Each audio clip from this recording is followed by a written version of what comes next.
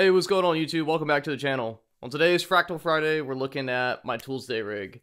So if you've been following me for a minute, you know that on Tuesdays, sometimes I have the chance that I host a whole live stream where all I do is play Tool songs. Everything from Swamp Song all the way up to their latest album. So I got the FM9, I guess going on my second week now. And I haven't been able to play any Tool because I haven't had a rig built and programmed for it. So I figured this week I would focus on my Tool rig and show you guys how I did it. If you're interested in downloading this preset and saving the time, you can either buy the preset directly via my Patreon, or if you join for $5 a month, you get access to all of them. Or you can just follow along and build it yourself. I'm just trying to save you some time for those who are lazy. So, really for Tool, you don't need a lot for him, at least the way that I replicate him. It's in the hands, but you do need like a lower gain amp, a higher gain amp, and like a good clean amp.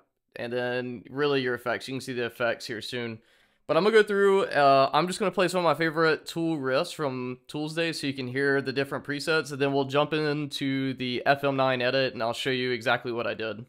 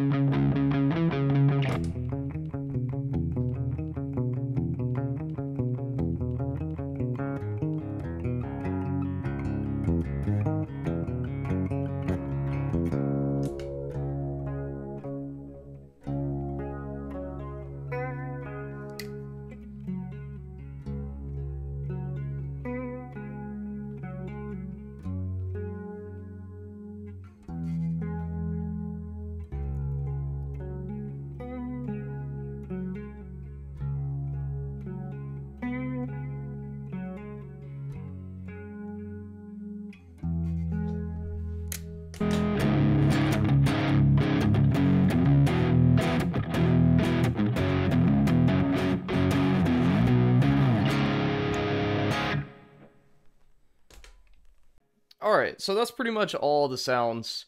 Let's jump into FM9 edit and we'll talk about them. So I'll update this as I play through it through TOOLsday, but this is like me getting something ready for my next TOOLsday live stream. So everything is based around two different amps, so I'll go ahead and show you those. My riffage amp is just the Dizzy V4 Blue 3. This is the actual amp that he uses on stage, which is a Diesel V3 Blue or something like that. I don't know. I looked it up. On the Fender Toolmaster Pro, I usually use the 5150, and I just control how hot it is with a tube screamer. You'll see I kind of do the same trick here. But for my riffing, there's nothing too crazy going on. You can see the settings here. I start off with a compressor. So first thing here is an optical compressor, just doing some subtle compression. Yeah, so you can see here, the Dizzy V4, it is amp 117 to save you a little bit of time. The cab that I used, I'm using two different rectifier amps. So I'm using a straight with a dynamic and the slant with a condenser. And I'm doing my cuts appropriately, nothing too crazy. I could probably even take out more low end. Because right now, if you hear this just on its own,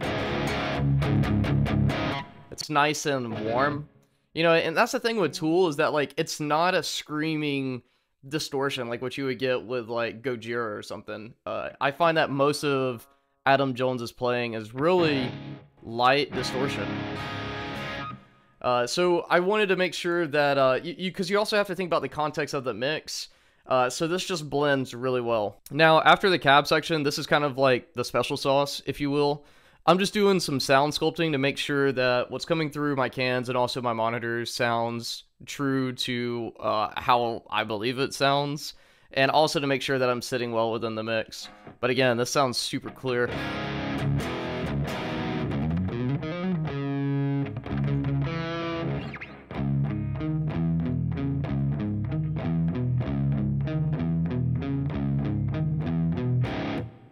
Sweet. For reverb, I'm not really using a lot of reverb, and honestly, I could probably go without reverb. I'm just so used to playing with like headphones on, and I just enjoy having just a splash of reverb.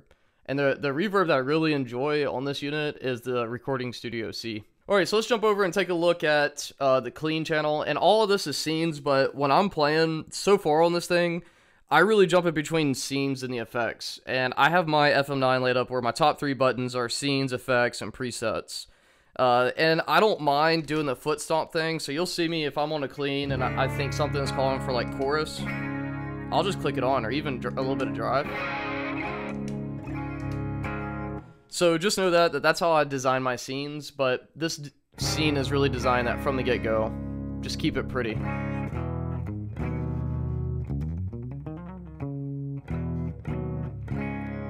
One thing Adam Jones does do a lot with his cleans is he will tend to use some delay. So for example, like Invincible.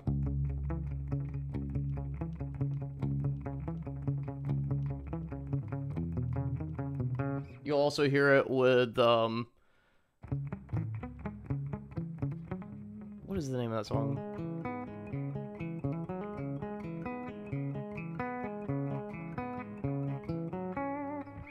Vicarious. You'll hear it in Vicarious as well. But a lot of his stuff, to be honest, I just kind of keep clean, and I'll let that reverb do a little bit more of the talking. So I increase my reverb time here. Yeah, you can hear it hanging out a lot more. But the amp that I'm using for this is a JC120. This is like the Roland JC120 amp. That's just amazing. I lower the gain a lot. We're on the bright channel, and I didn't like the bright. Kind of took a little bit out of the lows and the mid, so I just added a little bit. And yeah, that's pretty much it. I did a lot of level balancing, so you see this is where I'm at here. If you're on Mac, if you press Command L, it pulls this up, and this is an invaluable tool. Like on all modelers, one thing you've really got to be mindful of is like when you're jumping between amps, getting the volumes like in one place to stay the same is really a challenge. I wish this is something that the Fender team would adopt, because this just makes rig building for someone like me so easy, because it's just quick to look. You know, you got amp level and you have preset level.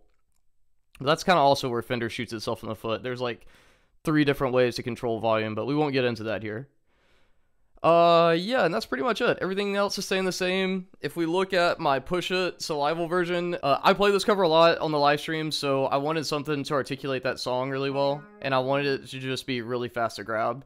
And you can use this on a lot of stuff, not just that song. And that's kind of the beauty of Tool, is like Adam Jones, in my study, doesn't rely on a ton of effects. So it's like once you go through and you play enough Tool, you see he only really uses like 5 things, if that. So that was kind of the design concept here, was to keep everything simple and just focus on the playing, if that makes sense. But he uses this sound a lot, but I designed this specifically for the Salival version of Push It. But you can hear it. It works for like Lateralis too.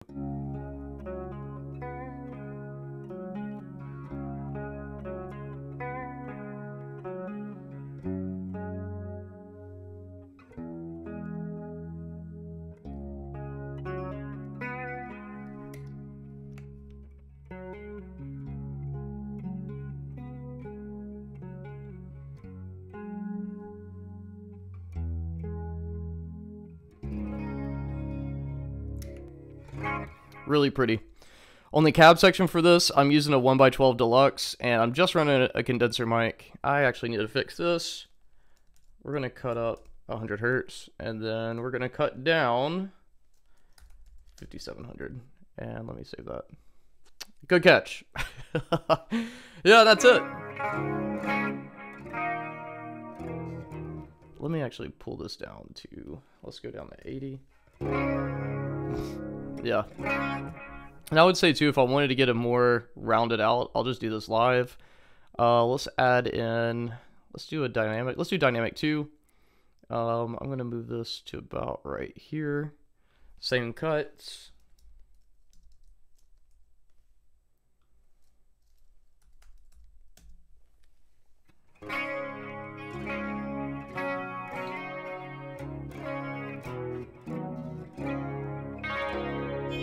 You know what? We're gonna try something just for fun.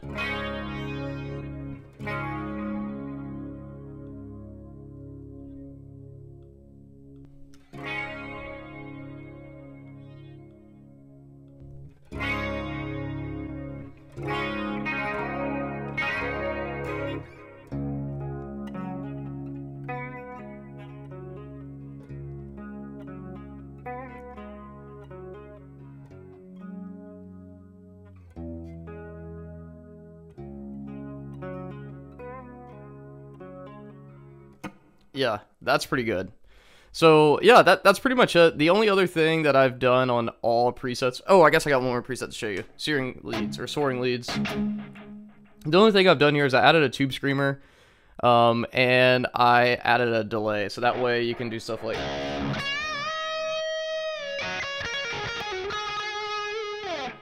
I don't really know a tool solo off the top of my head to play for you besides, oh, the beginning.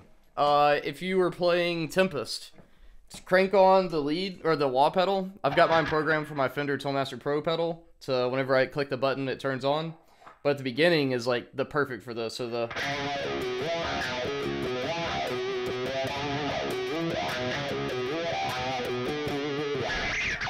Crank it off.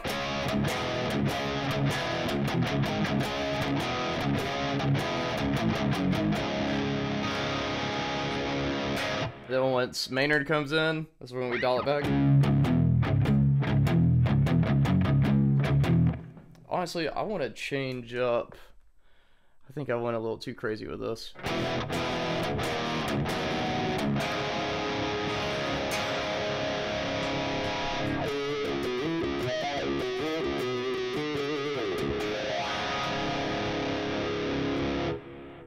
Yeah, I was thinking of something else when I did this pretty quick. But that's dialed in now. Glad I got that fixed. Good catch. Alright, well that's going to conclude today's tool video.